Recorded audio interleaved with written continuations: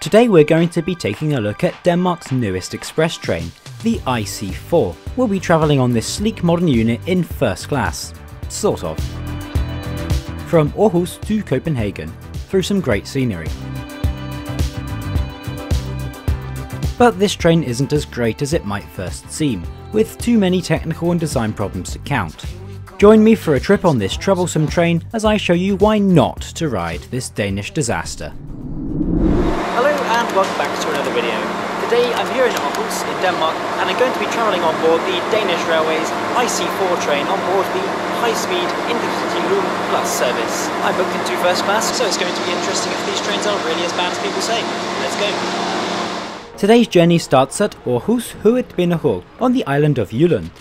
This station building first opened in 1929 to replace the 1884 design, which was too small for the amount of passengers at the time. To be honest, I'm surprised the station doesn't get more attention, as the design is smart and, in my opinion, underrated. You can find the usual staple food outlets you would come to expect in Danish stations, such as 7-Eleven and of course McDonald's. All platforms are reached from the main bridge here, which is also really beautiful. There are also a few more shops here, as well as the station's ticket office.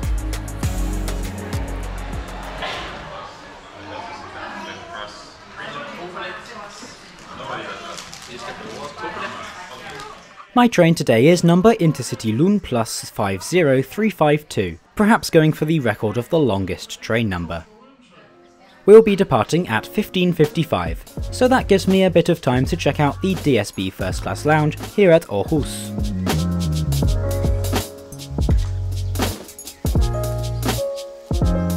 Whilst it's nothing too big or even overly luxurious, it's a fancy place to relax while you wait for your train, and a few light refreshments are on offer too, including a selection of hot drinks.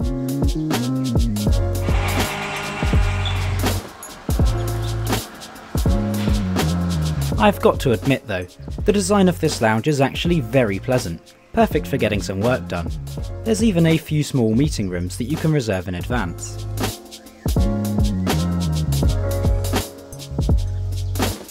Anyway, as much as I'd love to sit here and watch my home country falling apart in comfort, we've got a train to catch. My train is formed of one of these IC4 diesel units. As the name suggests, it's an intercity train formed of 4 carriages. Like most trains in Denmark, this service is operated by DSB, the nationalised passenger train company here in Denmark. These trains have been the cause for countless problems here on the Danish railway network, so make sure you stick around until the end to find out the exciting proposed solution. On the face of it, these trains don't look so bad. They were even designed by Pininfarina, otherwise known for designing Ferrari cars. Anyway, let's get on board and find my first class seat. First class is located at one end of the train, the front in today's case.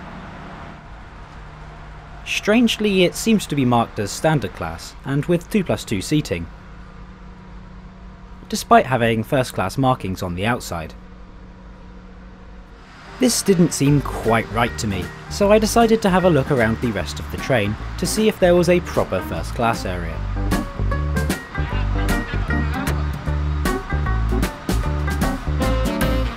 This part of the train claimed that first class was in the section on the left here, despite not having any first class markings.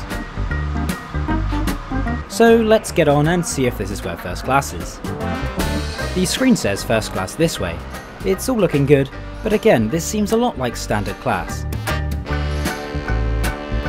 Even these screens say standard class. I'll try heading through here instead then. The screen might say standard class, but the stickers on the wall suggest first class.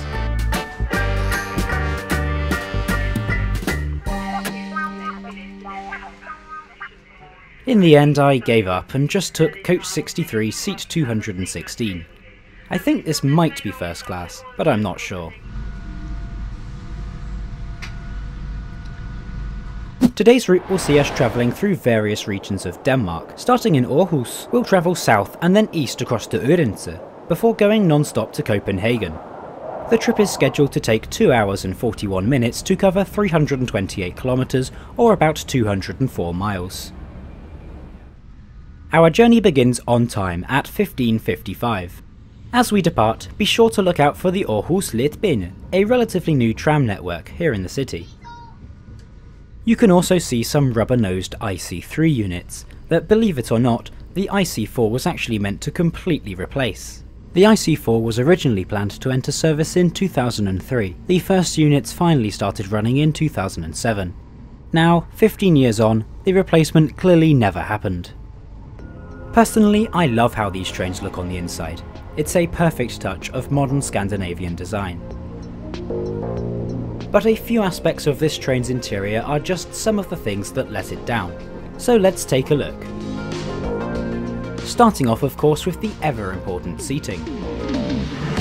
Well, it's comfortable. And doesn't it just look amazing in the dark design, which features the old Danish Railways logo? Up top, you can find a well-padded head cushion. It reminds me of Germany's ICE trains. Between seats, you can find an adjustable armrest, which is well padded too. As for legroom, it's actually great, with plenty of room, despite the 2+2 seating layout here in maybe first class. There's even a footrest for added comfort. Above this, you can find the safety card. I'll be taking good care of that one, just in case. And also DSB's travel magazine, which, as you'd expect, is in Danish. These two items are located in a storage net on the seat in front. And here's a typically Scandinavian feature. The at-seat bins are replaced by a collection of plastic bags. By the way, I always thought of Denmark as an environmentally friendly country, so if you know why they do this, then please let me know. Recline is available, which is always good to have. But this is probably the worst recline I've ever had on a train. It makes pretty much no difference at all. Between each seat you can find a pair of European-style power sockets, though watch out, some larger plugs may not fit because of the recline lever. All seats have seatback tables, but don't count on these being usable.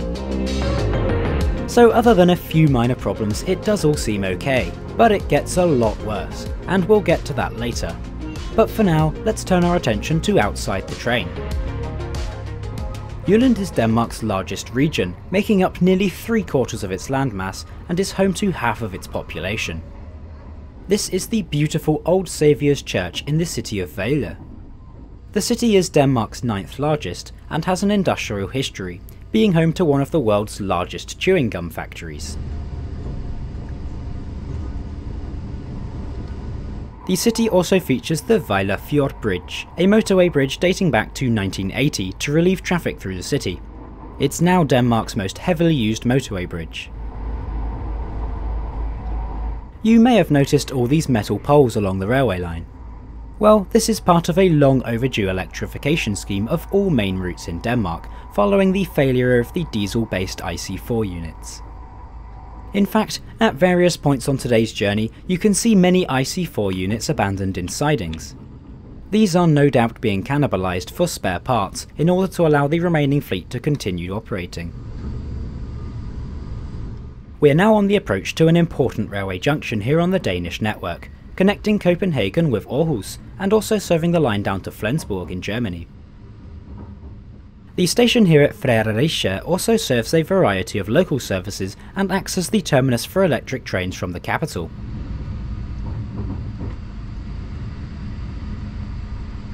Fredericia is the final station in the region of Jylland, as we cross the 1930s bridge over the Little Belt Strait. Finishing this crossing leaves us on the island of Fyn and in the town of Middelfart. Back inside, it's time to look around the rest of the train, with my safety card in hand of course. This is, I think, standard class on the IC4. As you can see, it's the exact same as first class. Moving into the rear carriages vestibule, I tried to check out the toilets, but these weren't working. So I go back through maybe first class and then into possibly first class until I reach some sort of catering area. There were some bags on the catering trolleys here, but I never got one. Please let me know in the comments if you know what these are for. Next to this is the low floor area, with storage for pushchairs, wheelchairs, and oversized luggage, or folding seats. It appears this area also once had a water dispenser, but with no cups provided, I didn't bother. On the other side of the doors, there's a wheelchair accessible toilet.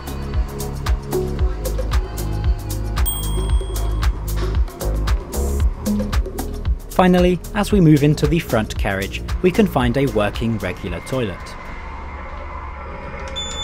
It might be working, though it's kind of hard to ignore this. And I'm really not sure if this is meant to be unplugged. Anyway, the soap and water were both working fine, with paper towels being provided for drying your hands. Oh, and if you thought this was the only toilet in poor condition, the wheelchair accessible toilet was somehow even worse. The top speed of these IC4 units is 200 km an hour. However, in Denmark, the maximum speed for railways is 180 km an hour, a speed at which we spend much of the journey today. This lasts until we approach Odense, and as the third largest city in Denmark, this is our only intermediate calling point today. That is, unless we break down, of course.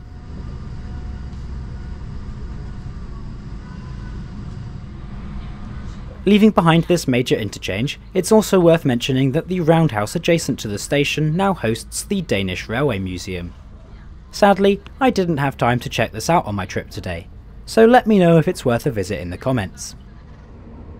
We soon find ourselves over the Great Belt Strait, located between the islands of Fyn and Sjælland. The English name for this island is Zealand, and to any Kiwis watching, no, that's not where New Zealand's name comes from. Approximately halfway through the crossing, we leave the West Bridge, landing on the island of Spoorhof for a brief moment before entering the East Tunnel. The reason for this design is simple. The West Bridge has very limited clearance, with just 18 meters available for passing sea traffic. The East Bridge is much higher, at 65 meters of clearance, but of course this means there is a very steep slope. With freight traffic being unable to handle this tough gradient, a tunnel for the railway was the only option here. Emerging from the tunnel, we pass our first major settlement, this being the amusingly spelt Slagelse.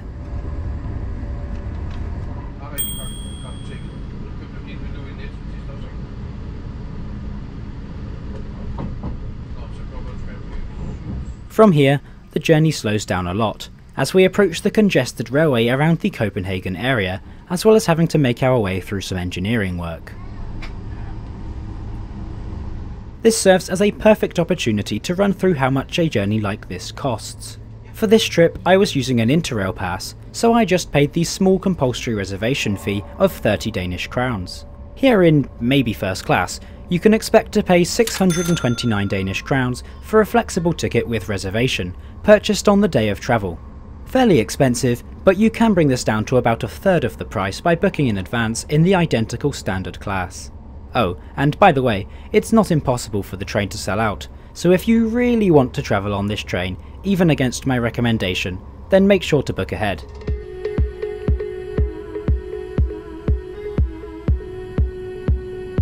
As we pass through stations such as Køge Nord, we are now within Copenhagen's metropolitan area.